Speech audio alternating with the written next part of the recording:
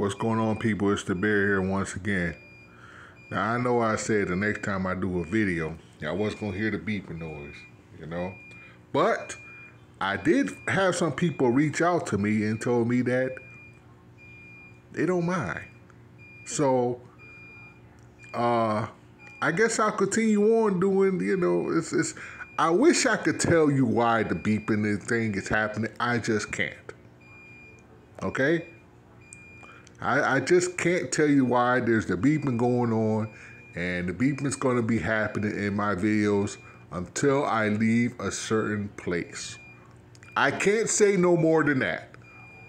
So you're just going to have to go through with it. Okay? Oh, man, oh, man, oh, man. Anyway, let's talk about this self-entitled woman here.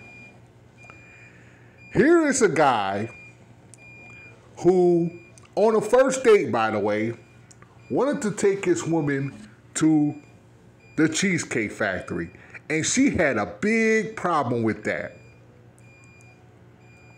Why is that?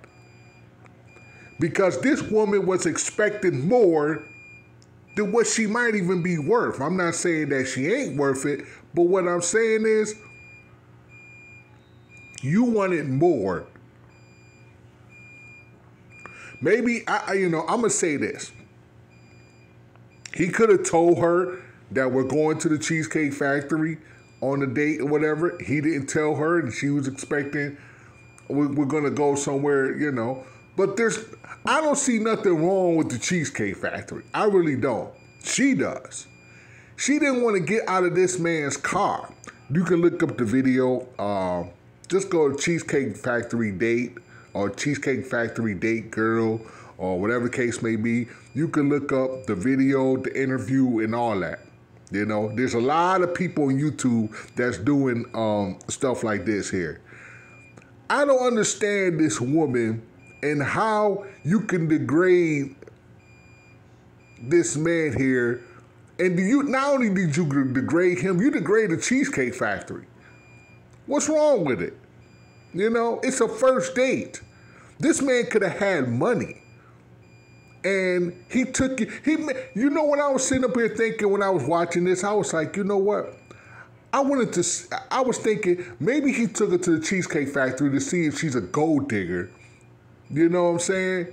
And, she see that he got some money, he got a nice car. I know he's going to take me somewhere expensive, but he's like, I want to see if she's real, if she's going to be real with me. You know what I'm saying? Like, if I took her out somewhere to the Cheesecake Factory, I wonder how she going to, try to, talk about me and stuff like that. You know what I'm saying? I want to know what her reaction is if I took her somewhere but I don't see nothing wrong with the Cheesecake Factory. It was a test that you failed. You failed the test because you wanted more. You wanted something bigger. You start small to the cheesecake, and like I say, there's nothing wrong with the Cheesecake Factory, but you start with the Cheesecake Factory and then you work your way up. That's how you do it. You failed the test. And that's what this guy, that's what was probably in his head while he was taking this woman on this date. Listen, let me tell you something. When it comes, women want a lot. They want to be pleased and all that, right? They want all the everything that a man can get, right? Everything a man can give them, okay? But you gotta start small. You gotta crawl before you walk. You gotta start, and then it grows consistently. A man wants to know, what is your mind of thinking? What are you? I'm trying to get to know you. I'm trying to get to better this. Because if I like you, I want to see where your head is at. You know what I'm saying? Then we can work our way up. But she obviously didn't get the point. She was just thinking about, oh, this is like taking me to McDonald's. This is like taking me to Burger King or Arby's. Cheesecake Factory. See, you messed up. And that's why men are saying, what do women want? What do y'all want? You know, this is a first date. I could see if the second or third date, okay, let's try something different. You know what I'm saying?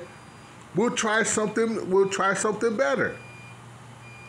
You know, but this was all a test, and you failed the test. You failed. You can only blame yourself for this here. You can only blame yourself for this here.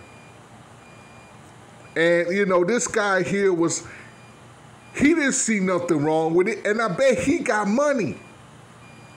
He probably got a lot of money. Probably more money than you got. You know? And like I said, he just wanted to know, where was you at? Where was your mind at? You know?